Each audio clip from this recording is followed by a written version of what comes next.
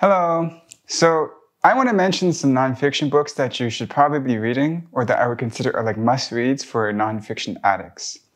Now, you could read these books just to be like a snobby elitist. There definitely are some people who will go and read these books just to like preach that they read them and like seem superior. But I think you should read these books, however, because there are ideas that get passed on through generations of nonfiction readers that if you don't read these old books, then you might not see the continuation of the ideas. And a lot of the times these ideas will get passed on between different fields. I think The Origins of the Species is a great example of a book that borrowed from ideas inside economics, but that's not what this video is about. Here are some of these books that I'm talking about. It is these 5 books. Yeah, that's 5. 1, 2, 3, 4, 5. The first book is Charles Darwin's Origins of the Species. This book is on here because the ideas inside this book you can probably get from a modern biology textbook and be up to date on things, right? Like natural selection, adaptation, variation, right? In terms of biological significance, the ideas in this book were like the idea that there's a common descent between ancestors, or I don't know, that there's a mechanism for evolution, and the mechanism he argues for is natural selection. I think there are more up-to-date takes in this as well. I think gene selectionism is probably a more up-to-date take. But so there's those ideas inside this book, which would be cool to see, like the rudiments of biology from this book. But another reason why this book is important is because it was written in the context of religion. And Darwin himself was even considering what it means to say that there's a common descent of man, that man descended from some kind of other animal. And so these ideas actually fueled a lot of different fields inside psychology, even sociology.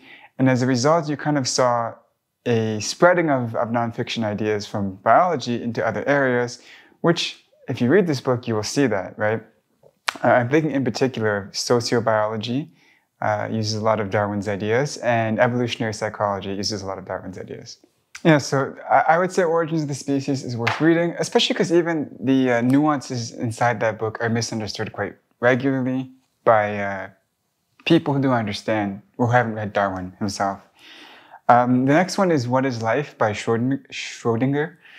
And I was torn on putting this book in here because it's nothing new if you've studied biochemistry, but I guess historically speaking, this book is important because he had the ideas for biochemistry, or at least the philosophy for biochemistry, far before biochemistry became like a mature field.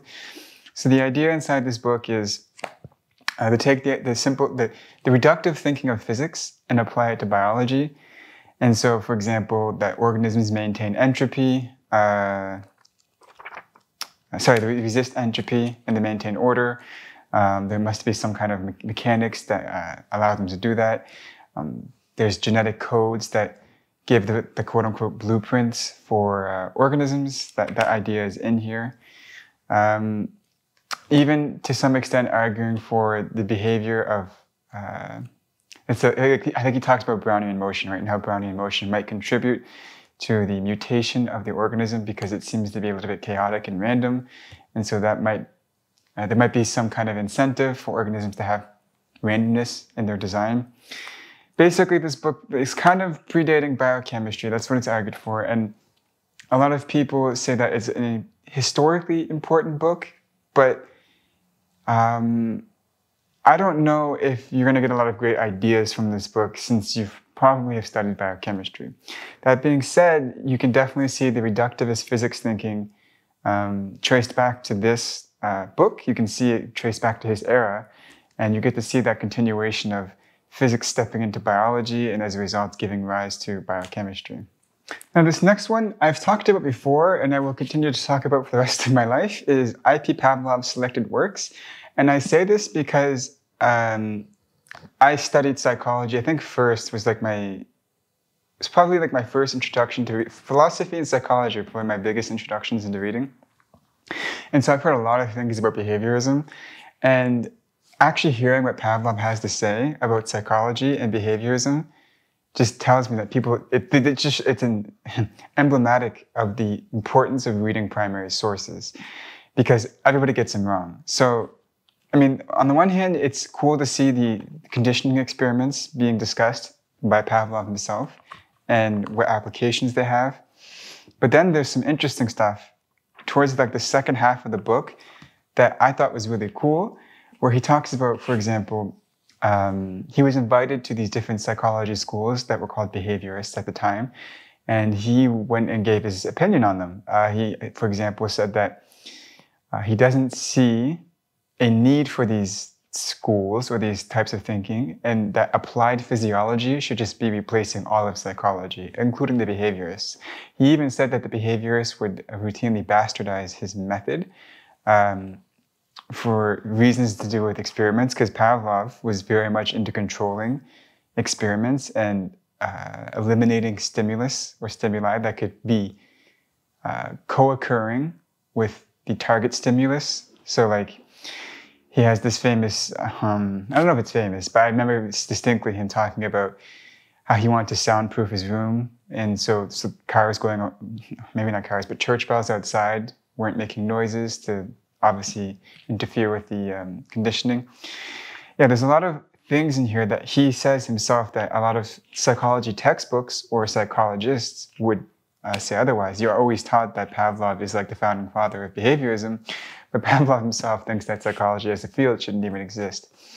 But at any rate, you could see how this notion of applied physiology continued on to psychology, and now there are some more physiologically oriented fields in psychology, behaviorism being one of them. I think the Gestalt psychology also being another one, neuropsychology. You could see its continuation into psychology from this writing. Now, this next book is Benjamin Franklin's Autobiography. It's a little bit less of an academic book, but the reason why I put it in here is because I think it has a good job of showing you the mindset of the early Americans, I guess you could say, and you wouldn't understand that unless you were reading something like this. Now, I will say his autobiography is too favorable towards him, but you can see, for example, like one of the things that he's really big on is saving your money. Like, any money you get, save it, save it, save it, save it, save it. And that's kind of like a cornerstone of like American personal finance, like in terms of thinking. They tell you as early as like 17 or 18 that you should start saving and start saving. You should have a savings so you can retire. Funnily enough, Benjamin Franklin lost a lot of his money due to not saving. Twice, I believe it was. Also, his self-help philosophy, like doing it yourself, being self-reliant. Emerson has the same kind of ideas. A lot of this self-help thinking that you see today in America can be noted, at least in Benjamin Franklin's autobiography. And it's very interesting to see the continuation of these ideas from generation to generation. And I think you can actually, there's another book that I don't have that I will get, and it's called Self-Help, and I believe it's by a guy named Smile. And he's considered like the originator of these kind of borderline stoic, self-reliant, self-help ideas. He called it like the Victorian mindset, I believe. But that mindset is also, you could see in Benjamin Franklin. Now, this last one is Adam Smith's The Wealth of Nations, and this book is important for a lot of reasons, and there's a lot of stuff in here that you actually don't need. So I would say a lot of the stuff in here doesn't hold up weight to like modern empirical economics. This holds true for pretty much all old economic writing. But obviously people still debate his ideas. So for instance, the invisible hand is a widely debated idea, the idea that people follow their own self-interest. And if there's a given incentive for somebody to do behavior X, then behavior X will come to dominate the marketplace. People just follow incentives, and incentives shape societies and economics, right? Also, like labor theory of value, there's a couple of labor theories of values actually in this book, and he doesn't intentionally make a couple, but he words it differently every time he brings it up, and as a result, there are different interpretations about what he means by labor theory of value. One's called the command theory of value, and then one's called the, I believe, the labor, like just the classical labor theory of value. And then obviously his laissez-faire kind of economic thinking that has carried all the way into modern economics. People still think that that is the greatest idea. People still tout Adam Smith as being like the, the greatest thinker when it comes to laissez-faire economics. I think if you're going to study economics, you're going to have to read Smith, Marx, also the Treatise on Human Action by Ludwig von Mises. Not because these ideas are necessarily true or good, but it's good to see the primary sources and to see what they actually said, and then see how people have continued their ideas. Because a lot of people have continued Adam Smith's ideas. So those are 5 nonfiction books that I think are historically important. Again, they might not be the most up-to-date information that you're going to get. They might not even be accurate books. But if you want to see the continuation of ideas through generations by actually reading the primary sources and not just reading like a secondary history book, which I really do recommend reading the primary sources. A lot of people get the primary sources wrong.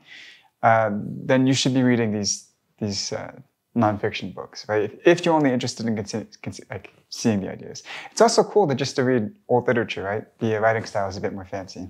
But with that being said, bye-bye.